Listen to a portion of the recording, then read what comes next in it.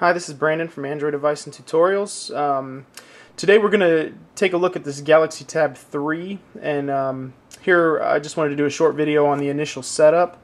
When you get your tablet, you turn it on, this is the screen it'll come to. Okay, first you're going to select your language, which in our case is English, so we'll hit next. Okay, now it's on Wi-Fi. So now I want you to connect to a wireless network. So we'll go ahead and select this one. This is ours. And then we will type in the password. Okay, and we will connect. I assume nobody's going to come to my house and try to connect to this, so not really worried about it. Okay, so now that we're connected, we can hit next. You can skip that step too if you don't have Wi-Fi wherever you are. And now you have the date, time, and time zone. So here, let me see what time it is here. Okay, it's 6:05 here, so we're going to go ahead and change this. 6:06, that works. Time zone, we're in the Eastern time zone.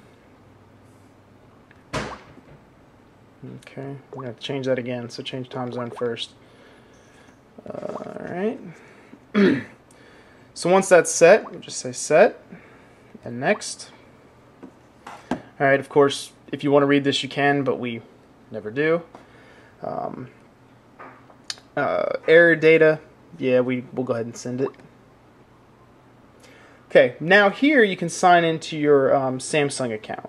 Alright, we're going to skip this step just to avoid having to do it right now, but you could sign in here if you have a Samsung account or create a new one here if you want to create a new one.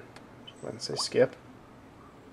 Alright, here you want to connect to your Google account. We do have one. We will say yes. And now I'm going to pull it out of here just to type this in real fast. Okay, then we're going to hit next. And you're going to get a privacy thing. Here, we can go ahead and move this back in.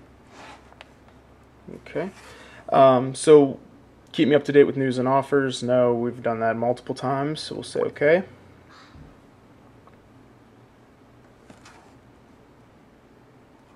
Alright, now it's the backup and restore. You can restore all of your purchases to this tablet. We don't want to do that right now. We'll start it off fresh. And then keep this backed up with our Google account. And we bugged out. So we want it to be a fresh install. Now, locations. Yes, we'll let Google access all of our data. You don't have to. You can say allow it to use your Wi-Fi to find your location, and also let Google Apps access the location. So if you use any apps that require location, that's where that is, or what it's for. And then we come up to a Dropbox. We can actually sign into our Dropbox account, and they will give you 50 gigs of 50 more gigs in your Dropbox account for buying the tablet, which is a nice little addition. So we'll go ahead and sign into this. We'll pull it away again.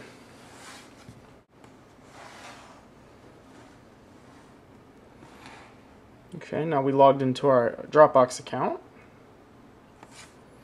And now I can say save your photos automatically to Dropbox. We'll go ahead and turn that on. You don't have to if you don't want to. And we will allow this device. Okay, now there's some features on this tablet that you want to enable or disable. One of them is voice control. One of them is smart stay. The screen will stay on while you're looking at it. And one is the adapt display. And I mean, none of these, you don't need to use any of these. You can set your screen timeout for a certain amount of time, or whatever. But right now we'll leave it to default. Now the device name. Okay. We always change this. You don't have to. Let's see.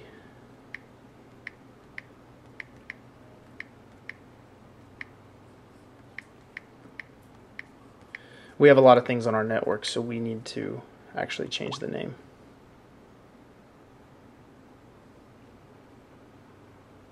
And that's it. You are now in your tablet, and you can use it freely. Do whatever you feel like you need to do. now, of course, it's updating everything because we're connected to Wi-Fi, so it's going to add all of our, it's going to update any of the apps that are already on it, because we did tell it not to bring in the new apps. But that's it. So you are set. Once you get through that whole process, you can now use your tablet, go to the Play Store, download things, whatever. So I hope that helps. Anyway, so thanks for watching.